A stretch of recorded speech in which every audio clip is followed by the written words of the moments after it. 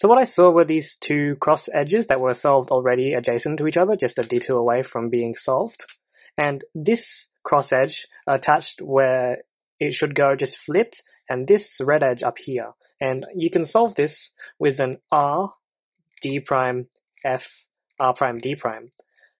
However, I did notice that this blue and red edge would become solved after tracking where it would go, and then I tracked this piece and it would just be on top here.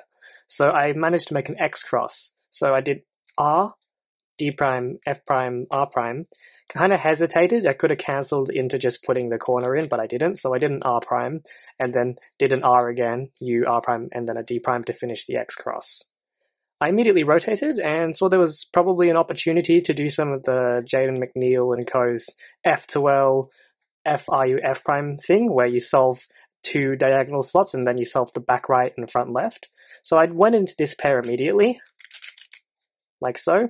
And then this pair is really nice with his technique. You can just do an F and then do some wide moves, so a U prime, wide F, R, and F prime to insert it into the back there. And here is the last case. It's relatively simple and straightforward. It's a bit move heavy, but otherwise it's quite spammable. So R, U prime, R prime, U prime, R, U prime, R prime, U prime. And then you can just insert it back because the slot was already out.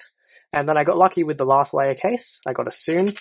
And then I had this U-perm. I could have gone into the case with the whole bar on the front, but I kind of hesitated, went this way, did the U-perm, and then did a U2.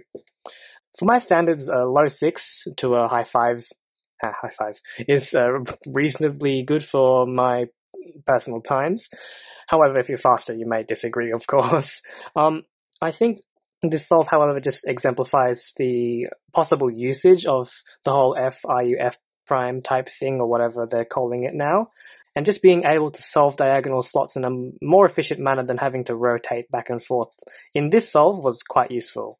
I am still not too sure whether it's a one-size-fits-all approach, and I'll still keep playing with it and let you know of the details later, but yeah, I think that's a good example of where it could have been applied.